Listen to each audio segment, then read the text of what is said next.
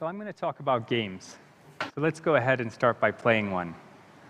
All you have to do is make the sound of the animal that you see on the screen behind you.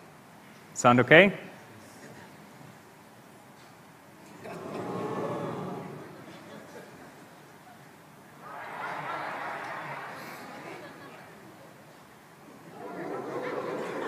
All right, very good. So the correct sound is sss. At least that's what the tortoise in my garden always seems to do. You knew these sounds instinctively, right? You've known them since you were 2, and they're probably the first sounds your children will learn. Our childhoods revolved around animals. Our toys, our books, our music, our movies, they were all associated with animals. And whether it be a cow or a lion, animals touched our hearts. But as we grew up, other things started to take our attention, whether it be sitcoms or video games or boyfriends or girlfriends. And along the way, here we are, facing the extinction of our natural world. But there's good news. There's still evidence that wildlife captures our imagination. Movies like Zootopia and Jungle Book had 100 million viewers each. 800 million people last year visited zoos. And who doesn't like a video of a sneezing panda bear on YouTube? We're fascinated by wildlife and animals, but with so much competing for our time, we can only pay attention in short bursts. And short bursts don't have lasting benefits. My personal love affair with wildlife started in Chicago, of all places. I grew up in a woody suburb where foxes and raccoons and deer would fascinate my sister and I every day. And I never outgrew that. It actually got to the point where I started spending all my holiday and all my salary seeking out personal experiences with grizzly bears or chimpanzees or penguins. But it got to a point where it all started to feel very selfish. These experiences were only for me, and animals were still dying. I didn't want to spend another 20 years sitting behind a desk as an IT consultant and taking these great vacations.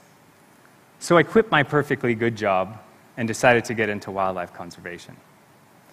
One of the first things I learned was that there's 2 ways that we currently use primarily to engage an audience with wildlife. The first is traditional fundraising, and the second is ecotourism. And both of these only reach a limited audience, either the already converted or the small percentage that can afford an experience like this. And meanwhile, there's people on the ground fighting tooth and nail to save a pangolin, or save a bonobo, or save a southern right whale. Conservationists are fighting really hard, but let's face it, they're behind, they're not catching up, and another World Elephant Day isn't going to turn the tide. If you're behind, you can't keep playing defense. You have to switch to offense.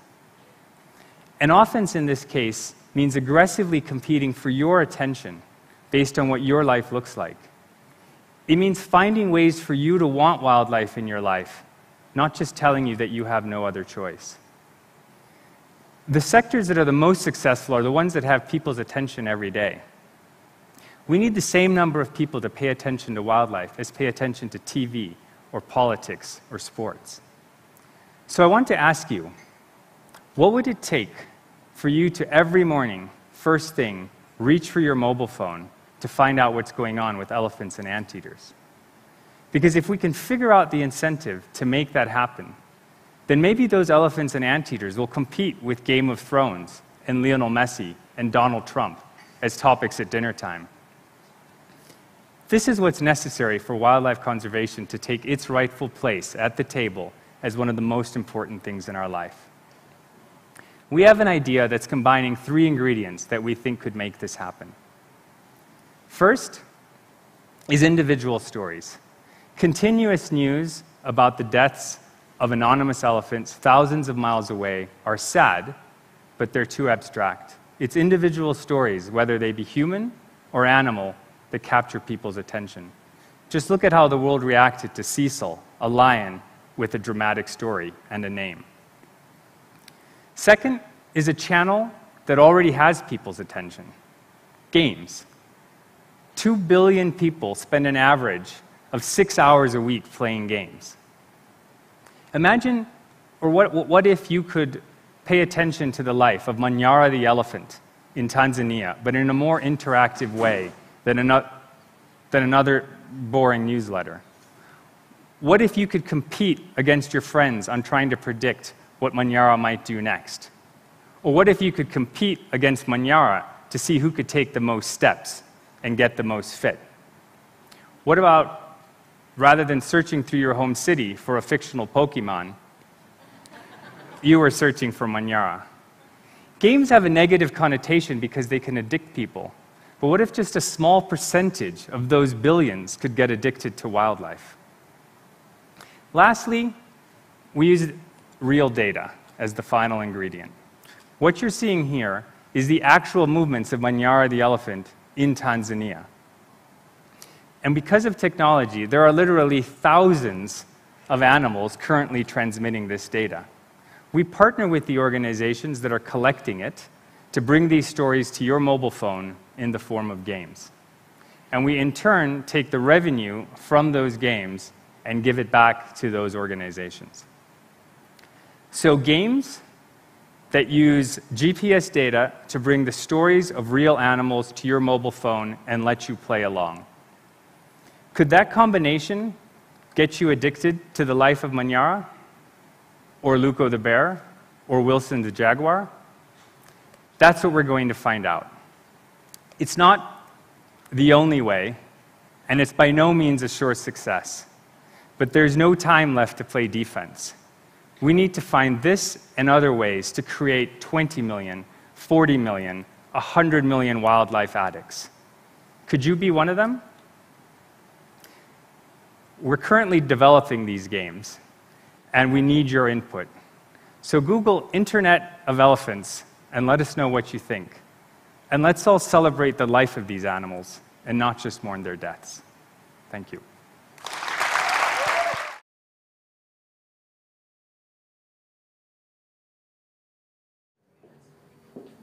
So I'm going to talk about games. So let's go ahead and start by playing one. All you have to do is make the sound of the animal that you see on the screen behind you.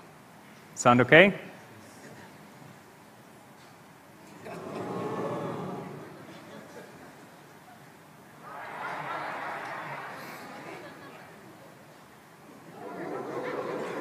All right, very good. So the correct sound is sss. At least that's what the tortoise in my garden always seems to do. You knew these sounds instinctively, right? You've known them since you were 2, and they're probably the first sounds your children will learn. Our childhoods revolved around animals. Our toys, our books, our music, our movies, they were all associated with animals. And whether it be a cow or a lion, animals touched our hearts. But as we grew up, other things started to take our attention, whether it be sitcoms or video games or boyfriends or girlfriends. And along the way, here we are, facing the extinction of our natural world. But there's good news. There's still evidence that wildlife captures our imagination. Movies like Zootopia and Jungle Book had 100 million viewers each. 800 million people last year visited zoos. And who doesn't like a video of a sneezing panda bear on YouTube? We're fascinated by wildlife and animals, but with so much competing for our time, we can only pay attention in short bursts. And short bursts don't have lasting benefits. My personal love affair with wildlife started in Chicago, of all places. I grew up in a woody suburb where foxes and raccoons and deer would fascinate my sister and I every day. And I never outgrew that. It actually got to the point where I started spending all my holiday and all my salary seeking out personal experiences with grizzly bears or chimpanzees or penguins. But it got to a point where it all started to feel very selfish. These experiences were only for me, and animals were still dying. I didn't want to spend another 20 years sitting behind a desk as an IT consultant and taking these great vacations. So I quit my perfectly good job and decided to get into wildlife conservation. One of the first things I learned was that there's two ways that we currently use primarily to engage an audience with wildlife.